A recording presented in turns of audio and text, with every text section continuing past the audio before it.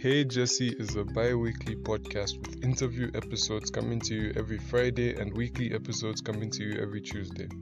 Now with that being said, be sure to comment, like, share and subscribe to this podcast on any of your listening platforms. Your engagement is greatly appreciated. Hello everyone, and welcome back to the History of Africa. I'm your host, Andy. Last week, we witnessed the Empire of Aksum be humiliated in a failed attempt to conquer the Himyarites of Arabia, and saw its entire Arabian territory fall. The Aksumite kings who followed this disaster ruled conservatively, focusing their efforts on improving Aksum internally instead of focusing on wars of expansion. This week, we will examine the life of King Ezana, one of Aksum's greatest and most prestigious rulers. Let's begin. Episode 17, The Great King Ezana. When it comes to nations, both ancient and modern, most possess a certain leader whose name has transcended their individual life and has become essentially synonymous with the history of that nation as a whole. The type of person that will provoke even people with only a passing interest in history to say things like, "Oh yeah, I've heard of the Romans. That's like Caesar, right?"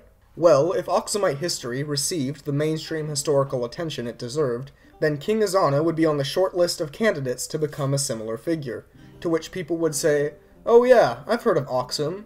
That's like Ezana, right?" Among scholars of Aksumite history, he is typically regarded as one of, if not the single most influential, effective, and successful leaders in the history of Aksum. The ripples of the impact of Ezana's reign still shape the history of Ethiopia, Eritrea, and their neighbors to this day. He conquered empires that existed since thousands of years before his birth, and created the basis for a religion that would last for thousands of years after his death. If Aksum were added to the video game series, Sid Meier's Civilization, Ezana would be a strong choice to serve as the face of Aksumite civilization. If I haven't made my point clear yet, Ezana is kind of a big deal in Aksumite history. Nobody is born a king, however. Ezana, whose name would go down in the history books as a legendary ruler, was, at the start of our story, just another baby. Like all infants, he ate, cried, used the bathroom, and did little to nothing else. However, so soon into his existence, Ezana's life would change forever. Before he was even old enough to speak in complete sentences, his father, King Usanas of Aksum, passed away. With his father's death, the toddler suddenly became the first in line to the throne of Aksum. Now, for obvious reasons, having a toddler rule your country is not the best idea. So it was immediately clear to everyone in the Aksumite court that someone else was going to have to become the regent and handle the affairs of state while little Ezana grew up. Though he was too young to understand it, this was a vulnerable time for the young monarch.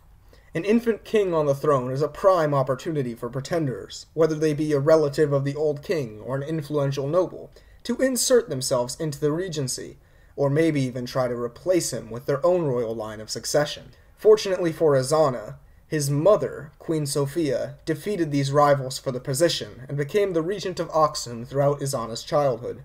With his mother running the state and protecting his status as heir, Ezana was able to experience a relatively normal upbringing in the royal palace. The Aksum in which Ezana grew up in was one of increasing cultural and religious plurality. If you were to take a stroll around the streets of 4th century Aksum, you would likely hear a multitude of languages. The most common language you would hear is Ge'ez, the primary language of the Aksumites, but you would also hear many other minority languages of the Ethiopian highlands, brought by peoples from all over the Aksumite Empire who immigrated to the capital. These include the ancestors to the modern languages of Amharic, Tigrinya, Beja, and Aga. As a global hub of commerce, Aksum was also a popular destination for business-minded people from all over the world. Foreign merchants littered the streets of Aksum, speaking in their various tongues from all over Europe, the Middle East, and India.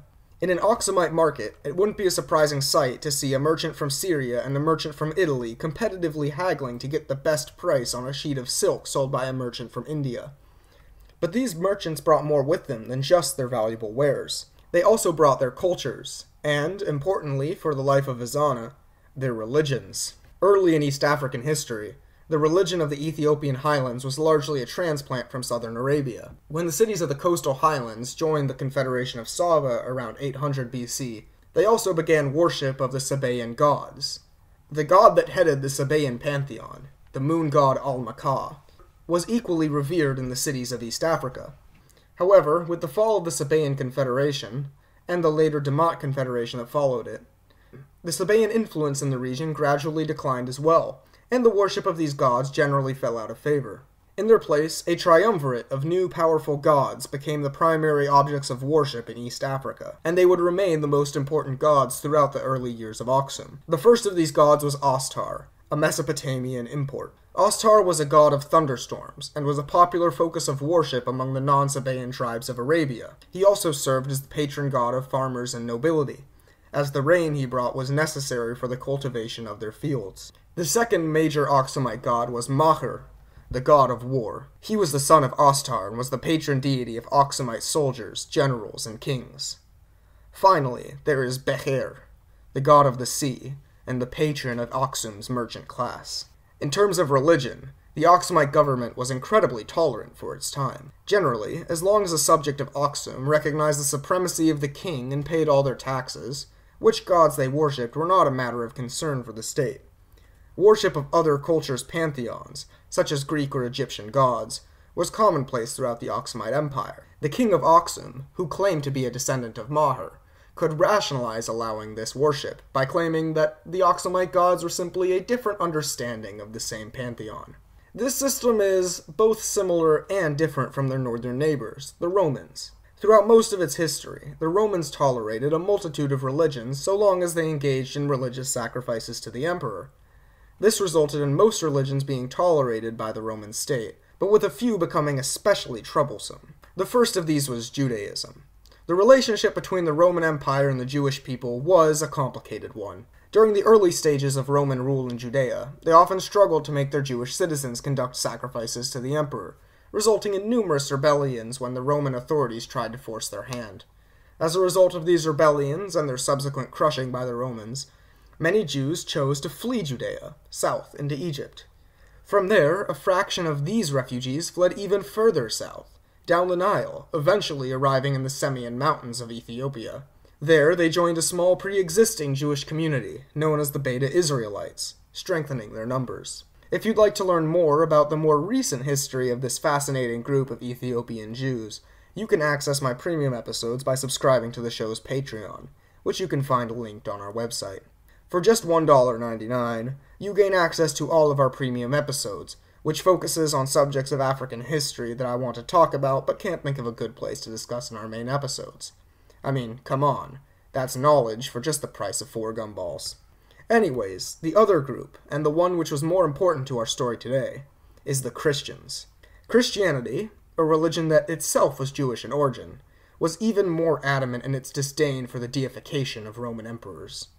This was the primary reason that Christians would later become a target of persecution within the Roman state, being more or less intense during certain eras, but the general threat of persecution led many Christians within the Roman world to keep their faith a secret. Aksum, on the other hand, tolerated Christians and Jews in the same way they tolerated any other religion. While the kings of Aksum claimed descent from the god of war, Maher, they did not require subjects to make mass sacrifices to them independently. Rather, deification ceremonies were optional, and were largely carried out with state resources. In this religiously tolerant environment, Christianity received a small, but devoted following within Aksum. While most of the nobility and peasant classes continued practicing the old ways, the Christian religion began to grow among the cosmopolitan merchant class. One of the people who adopted elements of this new faith was the Queen Regent of Aksum and Ezana's mother, Sophia. Christianity became a large influence in the life of Ezana's mother. It's unlikely that she ever officially converted, but Sophia was known to frequent Christian communities, and likely even held some sympathies for the Christian religion at the very least. Most importantly, she entrusted the education of her son to a Christian named Frumentius. Frumentius was born in the city of Tyre in modern-day Lebanon to a family of ethnically Greek Christian merchants. As a teenager, Frumentius usually stayed home, managing the books and documentation of his family's mercantile affairs. However, feeling adventurous, one day Frumentius asked to accompany his brother and uncle on a routine trade voyage to Ethiopia. Not seeing the harm in allowing his nephew to finally participate in a more hands-on side of the family business, his uncle allowed him to come along. But Frumentius proved to be something of a bad luck charm on the voyage. When his uncle's boat docked at a city along the Nubian coast, an ordinary stop for supplies and repairs, the whole crew was massacred by a group of bandits. Luckily for Frumentius, the bandits took mercy on him and his brother, instead capturing them and selling them as slaves to King Ezana of Aksum. In Aksum, they worked as servants in the royal palace.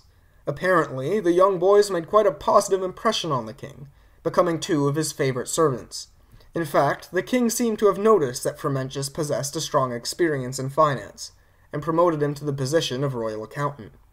On his deathbed, King Usanas declared that Frumentius and his brother were released from their servitude. The queen, however, liked Frumentius enough that she offered to keep him in the palace in a paid position, as the personal tutor of the young Prince Ezana. Frumentius, eager to influence the next king of Aksum, gladly accepted the position. Part of Christianity's global success can be attributed to its emphasis on proselytism, or the practice of trying to convince others to adopt the faith. Throughout history, missionary work has traditionally been viewed positively by Christians, and Frumentius, an extremely devout man, was no exception. In his hours between teaching Ezana, Frumentius also went to work trying to spread his faith among the locals, as well as organizing a more defined church structure for Aksum's existing Christian population. He encouraged Aksumite Christians to coordinate worship efforts, establishing some of the earliest churches and chapels in East Africa. Most significantly, he completed the first translation of the Bible into Ge'ez, an achievement that made the book far more accessible to the general public. In the year 325, Ezana came of age, and was finally allowed to rule in his own right. Frumentius, a lifelong teacher and friend, declared that his job was done, and that he planned to return to his hometown of Tyre to receive a religious education. After all, throughout the whole time he'd been in Aksum, performing baptisms and building centers of worship, he was technically just some guy, not officially a priest, bishop, or any other position of religious authority. So, he promised to return to Aksum once he had attained his priesthood, and then he would continue his work as a missionary, in a more official sense. Ezana, on the other hand, was now finally able to govern on his own for the first time. Knowing that he was brought up under the influence of the incredibly devout Frumentius, we can assume that even in this early stage of his reign, Ezana had some pretty strong Christian sympathies. But, despite these sympathies, Ezana remained, at least publicly, a practitioner of the traditional faith of Aksumite paganism. While practicing Christianity was acceptable in Aksum, a king openly forsaking the traditional ways and converting to this strange Jewish cult would be seen as scandalous, to say the least. Coins that depict Aksum from this early era of his reign showcase Ezana's profile underneath a horizontal disc and crescent symbol. This disc and crescent was present on all Aksumite coins from kings before Ezana, and was meant to represent the power of Aksum's pantheon of gods. Meanwhile, upon his return to Tyre, Frumentius found himself in a Roman world that had changed immensely in his absence. While Frumentius had grown up in a Roman Empire that was still persecuting Christians, in the year 313 AD, the Roman Emperor Constantine had converted to Christianity and declared the legalization of the faith, ending the last persecutions within the empire. Christianity, as an underground sect, was very poorly organized, lacking any sort of official canon, and with multiple different interpretations of the faith taking root in communities around the empire. Now, in 325, the Emperor Constantine ordered that Christianity demanded a unified, official framework and structure. He gathered a number of important bishops and other authorities within the early church at the city of Nicaea, where they would create the first ever official church doctrine, the Nicene Creed. While the theological details of the creed are incredibly interesting, they unfortunately fall outside of this podcast's purview, and thus will not be discussed here. What is relevant to our story, though, is that the Council of Nicaea essentially split the Christian world in two. On the one hand, there were the Nicene Christians, who accepted this new official doctrine, and on the other, there was a group called the Arian Christians. Wholly unrelated to the antiquated term for blue-eyed, blonde-hair people, Arian Christianity was far more popular in the western parts of the empire. It was a sect that followed the beliefs of a Libyan priest named Arius, and disagreed with many tenets of the Nicene Creed. Most importantly, they disagreed on the matter of Trinity. The Trinity is a belief in Christianity that God has three forms: the Son, Father, and Holy Spirit. Nicene Christians believe that these three forms are united in essence, and that the Father and Son are co-equal to each other. while Arian Christians believed that the Son, by being created by the Father, was therefore subservient and inferior. With the Nicene Creed now declared the official dogma of the Church, Arians were declared heretics, and a widespread persecution of Arian practitioners began. Fortunately for Frumentius, he was a Nicene, so he was able to continue advancing his education unmolested by church authorities. After he had achieved his priesthood, Frumentius made a trip to meet with the Patriarch of Alexandria, the highest authority of Christianity in Egypt. There, Frumentius begged the Patriarch to let him make a return to Aksum and convert the locals. Apparently, the Patriarch was charmed by Frumentius's personality, impressed with his experience in Aksum, and sympathetic with his goals. He ended up appointing him to an even higher position than Frumentius expected. He was declared the Archbishop of Ethiopia, and all African lands to the south of Egypt, and shipped out with an entourage of missionaries to Aksum in the year 330. Ezana, now a full-grown man, was elated when his childhood mentor and friend returned after spending so many years away. He was eager to tell Frumentius about all the things that he had achieved since he left, and indeed, Ezana had achieved a lot.